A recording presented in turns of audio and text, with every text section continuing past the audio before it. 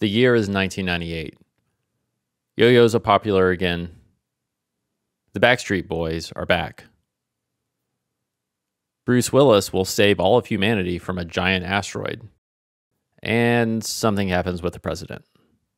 In the background behind all of this, though, the World Wide Web is growing at an almost impossible pace. This is a time of enthusiasm and limitless possibilities. The internet fervor was real, with US internet users more than doubling from 1997 to 2002, and with more than half of the population logging onto the web. This rate of growth was faster than any period since then. So for the business world, this meant that if you were serious about reaching your customers, you had to be on the web. And that sets the stage for what we'll be looking at today, the Cobalt Networks RaQ all-in-one server appliance. Welcome to the Serial Port, everyone. Today, we want to talk about a small company that rode the dot-com bubble in the late 90s and ended up changing the internet as we know it. You've probably never heard of Cobalt Networks. They definitely aren't a household name, but they were instrumental in bringing about affordable, mass-produced, and most importantly, easy-to-use web servers. This was important because at the time in the mid to late 90s, businesses of all sizes were starting to wake up to the fact that they needed a presence on the web. It wasn't universal though, as there was some skepticism surrounding the commercial value of the internet, with one group calling it the info hype way. The writing was on the wall though, and this meant demand for web hosting eventually took off. Web hosting up to this point mainly relied on expensive, difficult to administer servers that were often Unix-based like those from Sun Microsystems. And that's not to say that these were bad servers, but they did require a high level of knowledge and expertise. So naturally, most small businesses turned to their local internet service provider for help with hosting a domain and website. That was a problem though, because most ISPs in the mid to late 90s were small mom and pop style operations that served their local area. And it's easy to forget that they numbered in the thousands. Focused on serving primarily dial-up customers, they simply did not have the resources or knowledge to meet the business world's demand for web hosting services and tools. And that's where we find Cobalt Networks. The company was founded in 1996 in Silicon Valley by ex-Apple employees Mark Orr, Mark Wu, and Vivek Mehra. Their first product was the Qube 2700, released in March of 1998. It was developed with just a few dozen employees. The name was an obvious reference to its form factor, and 2700 signified the atomic number 27 of cobalt. This innovative device was touted as a microserver that delivered a ready-to-go file server mainly intended for a private intranet, but it also provided email and DNS servers and even supported discussion lists. The hardware design was striking, but does it look familiar? Cobalt actually thought about bringing a lawsuit against Apple because of the design similarities, and the fact that they were ex-employees made it even spicier. They passed on that though and decided to let the success of the Qube speak for itself. And the Qube itself was based on an efficient, low-power RISC architecture that ran on a modified version of Red Hat Linux.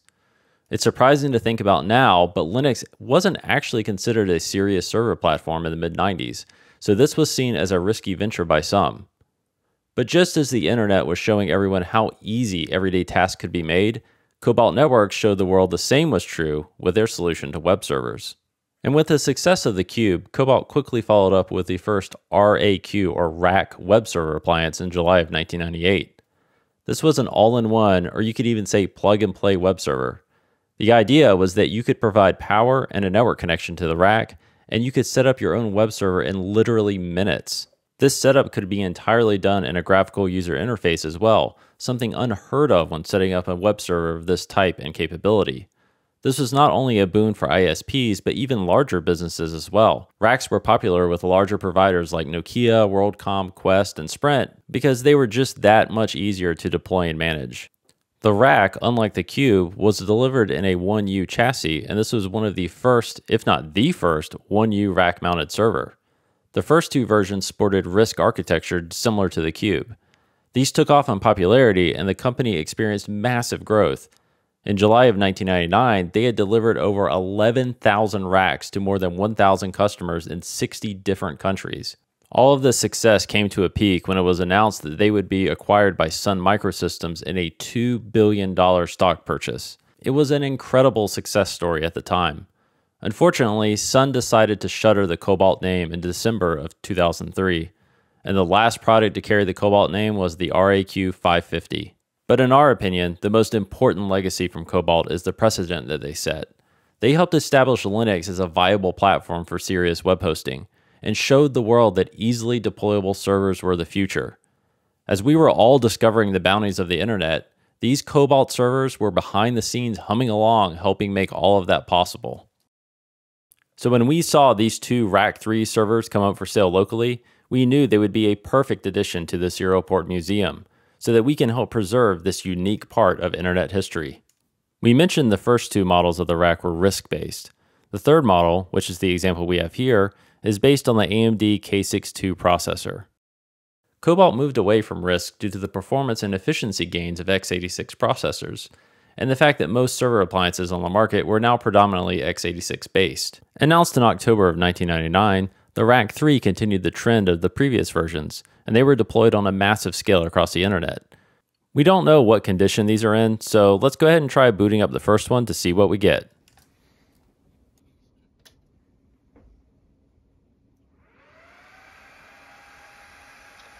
On first power up, the 16:2 LCD screen on the front panel is only showing us a single row of blocks. We should be seeing some text output if the boot up was successful.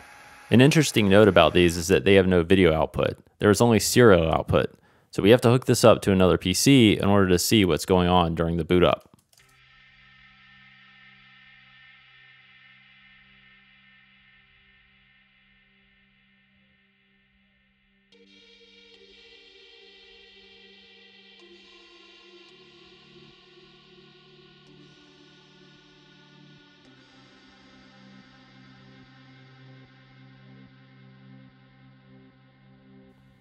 It looks like we're actually able to mount the file system on the hard drive, but then we get a general protection fault and an instruction pointer error. I think that this indicates that the processor is trying to execute something from an invalid memory location. So that's concerning, but let's head over to the serial port workshop, take the lid off, and get a look inside.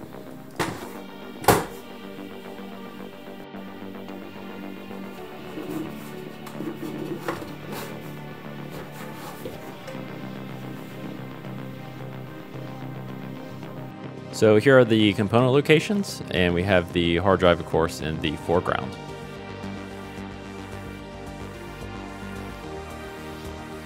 The motherboard itself is pretty bare bones, and there are several empty component locations we presume for different versions of this board.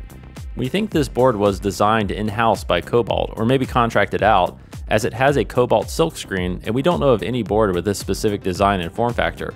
Let us know in the comments though if you recognize it.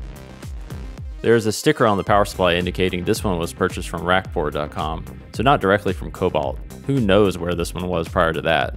Typically, rack mount devices should have airflow from front to rear.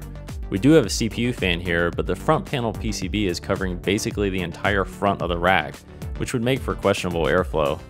This is only an AMD K62 300MHz CPU though, so not a high thermal output. An obvious issue here is with the electrolytic capacitors. Most of them are slightly bulging at the top, indicating failure. In this application, the capacitors are supposed to provide stable voltage for the CPU. When they start to fail, voltage fluctuations can occur, which can cause all sorts of havoc in digital circuits like this. So I think our first step in getting this back online will be to replace the capacitors on the motherboard. But before we get too far into the weeds with this one, let's go ahead and check out our second RaQ 3 to see what kind of condition that one is in.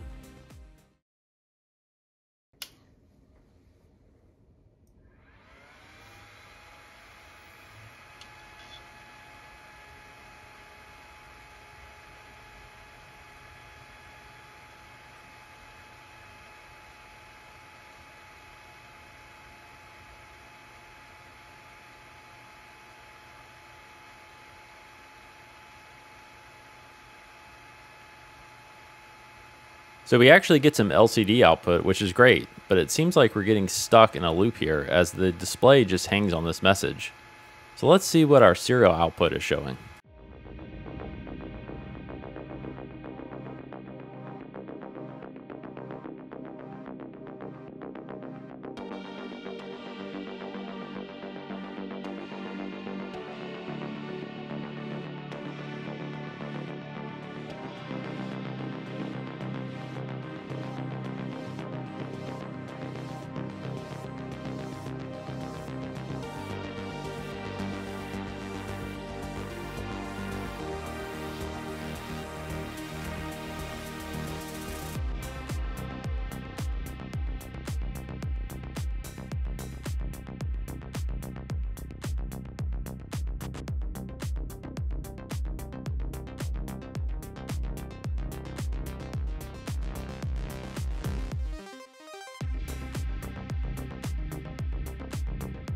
We get much further in the boot process on this one, and we can see that it's running CentOS version 4.7, which was released in 2008, so this definitely has a more recent operating system on it.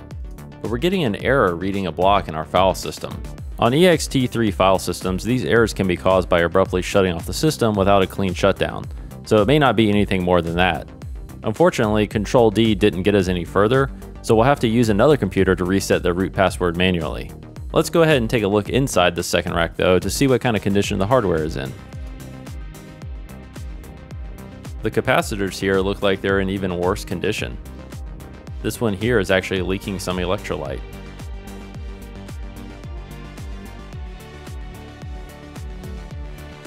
The hard drive is a higher capacity compared to the other rack, so it's probably been changed at some point.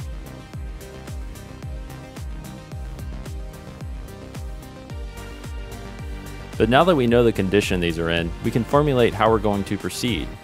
We definitely want to restore one of these to its original configuration and condition, and we'll be showing that process on upcoming episodes. For the second one though, we're thinking about retrofitting a newer motherboard so that we can run a modern version of Linux. Leave us a comment below if you have any other ideas. Our journey in this video started in 1998, and now we've come full circle with a plan to get at least one of these racks, which helped bring about one of the greatest transformations of the internet back to its original glory. Be sure to subscribe to the channel if you'd like to keep up with our progress. And as always, thank you for watching the Serial Port, and we'll see you next time.